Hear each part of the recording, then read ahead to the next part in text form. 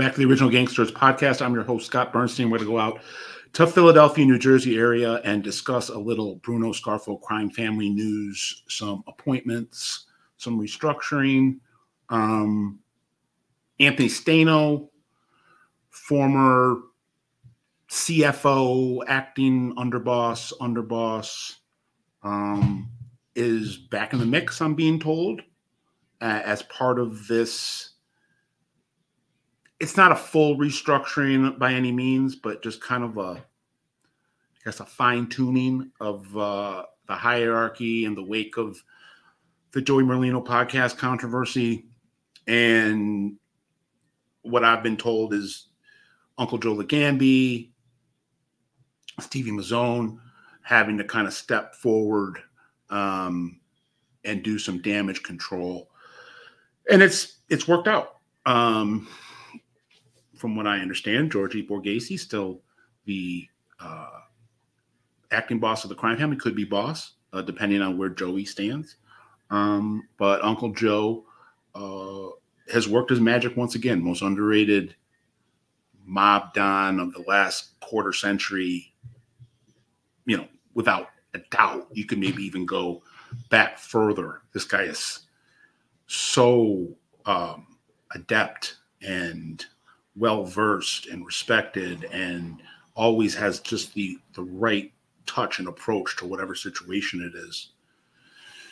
And I'm told that he has given his former protege Stano responsibility for New York City right now, and that Stano's very quietly has been doing business for the Gambi and the Philly guys in New York, liaisoning with the Gambinos and the Genovese and the Lucchese's. Allegedly, Stano did about, I think, 9 years in prison on a racketeering case. Maybe it was a little less. And came out, I think, 5 years ago-ish. Has been off paper for a couple of years. A lot of what's going on now is, in some ways, a throwback to the 2000s with Stano and, last year, Mousy Massimino coming back out of prison and coming back on the scene. He's allegedly said to be in the hierarchy right now, helping out Uncle Joe, just like him and Stano did. These are both guys from New Jersey that obviously have ties in South Philly, but not from New Jersey, but have done a lot of they've lived in New Jersey, and they've done a lot of their OC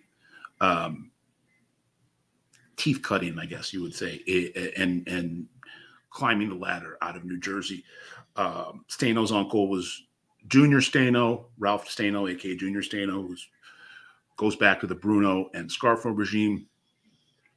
And, he's a very polished, very well-spoken, a guy that great with numbers, and rock solid, loyal as they come, and underrated in terms of a guy you don't want to cross. I mean, some people look at him, I think over the years have looked at him as, the brains without the brawn, but he's not someone to trifle with. And even if he's not the one with the brawn, he's got guys with the brawn. I mean, I know there was a situation, I think, with Bobby Rainieri. I could be mistaken, but where he got Rainieri to go handle some of this business.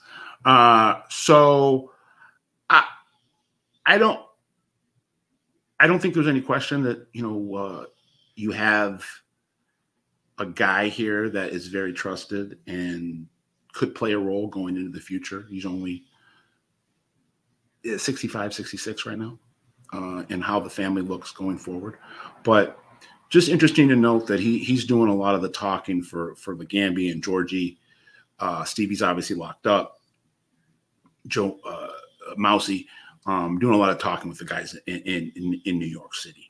I know that Johnny Chang and Phil Narducci are guys that go to New York just for business purposes, not related to alleged LCN activity.